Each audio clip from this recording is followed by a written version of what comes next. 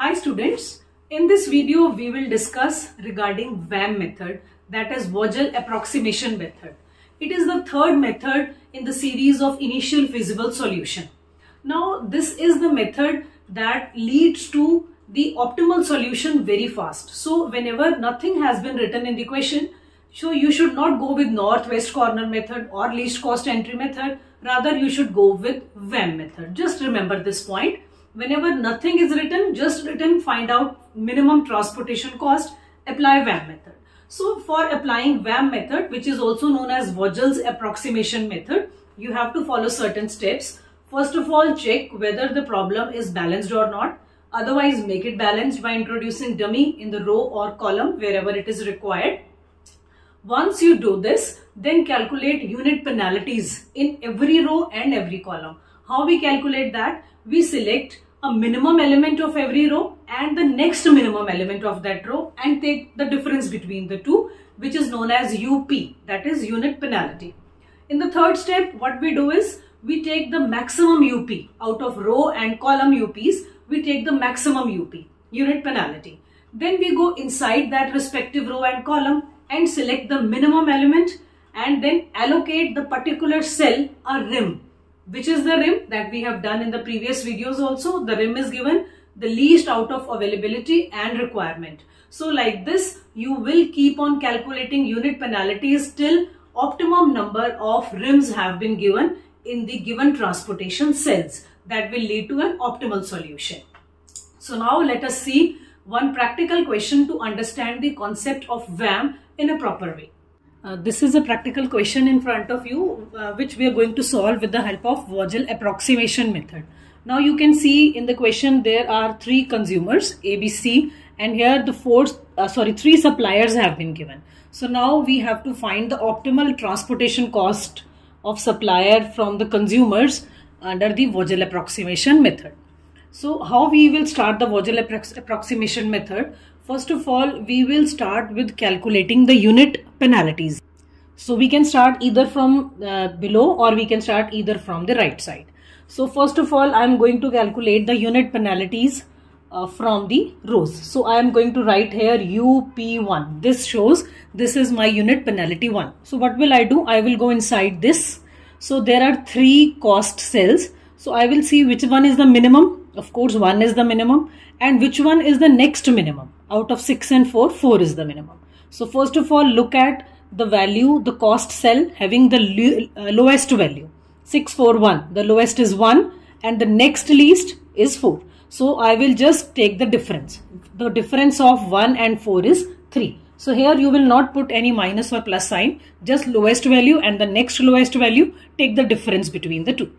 Next, from this side, from the second column, I will take 2 is the minimum and 8 is the next minimum. So three values were there, 2, 9 and 8. So I am taking the minimum as 2 and the next minimum is 8. So difference between 8 and 2 is 6. Here for me minimum is 4 and next minimum is 6. So unit penalty 1 row has come to me 362. Now the same thing I will do column wise also. In this column from this row I will do this. So here also I will write unit penalty 1. So I will go inside this row. Three cost cells are there. Minimum is 4. Next minimum is 6. So difference is 2. Here minimum is 4. Next minimum is 8. Difference will be 4. Here minimum is 1. Next minimum is 2. So difference will be 1. So like this we have to calculate unit penalty this row wise and column wise also. So now out of these unit penalties we have to select the maximum UP. 362, 241. Which one is the maximum? Of course, this is the maximum. So we will move inside this column. So I am going inside this. So I have to choose the minimum cost cell. 8, 9, 10. Which one is the minimum cost cell? Of course, it is 2. So here I have to put a rim. So I will see availability in front of that 5 and I will see requirement in front of that 10. So 5 and 10. Least of these. Because if availability is 5 only, if either the requirement is 10, so I can make only 5 units available. So here this will become 0 and here this will become 5. 5 has been assigned in the form of a rim in this cell. So where it has become 0, now on this side it has become 0, Of course, we are going to delete that row. If column would have become 0, we would have deleted that column. Now there are two options. Either you can move ahead in the same table, or you can create another table where this row will not be shown. Only these two rows will be shown. Otherwise, you can delete this with the help of a pencil, and then you can move ahead in the same table. Now we have to calculate again unit penalty. We have calculated unit penalty with this row earlier. Now we will calculate UP2, second unit penalty. How this will be calculated? In the same manner that we have earlier done. We will move inside this. Which one is the minimum? Only two rows are there. This third row has already been deleted. So of course 2 are there. Minimum is 4. Next minimum is 6. So my unit penalty comes out to be 2 because I have only two options here. 8 and 9, two values are there. Difference will be 1. 8 and 4, difference will be 4. So same I'm going to do column wise also. Penalty 2, UP2. So I'm going inside this. I have three values. So which one is minimum? 4. Next minimum 6. So it is going to come 2. Again second row, minimum is 4. Next minimum is 8. So difference is 4. This has already been deleted. So no value. So out of these, whatever we have unit penalties, we have to select the highest value. Now here see 2, 4. Here it is 2, 1, 4. So which one is the highest value? 4 and 4. So now we have to select one particular row or column, because here it is a tie case. So a tie has been discussed in another video also. So here in this question we will see how we break the tie. We have to go inside the cells, add these cost values. 9 plus 8, 17, 17 plus 4, 21. I have to go inside this also. 2 are left, 8 and 4, 12. So wherever you see the minimum total, we will go inside that cell. Otherwise you can see this tie breaking video separately also. So I am selecting this and going inside this cell. So when I go inside the cell 8 and 4, which one is minimum? 4. So I have to assign here a particular rim. In front of this availability is 14, while the requirement is 15. So of course I can make available only 14 units. This will become 0 and this will become 1.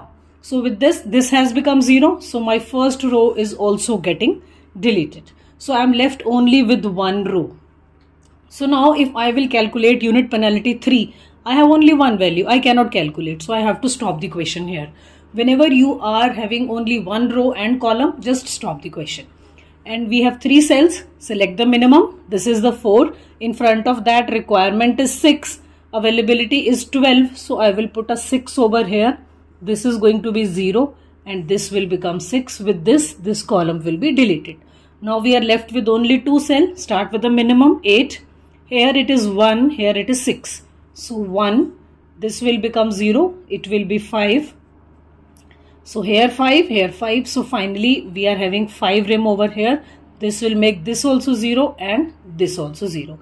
This is why, because availability and requirement that were given in the question, its total was 31 and both sides it should be equal.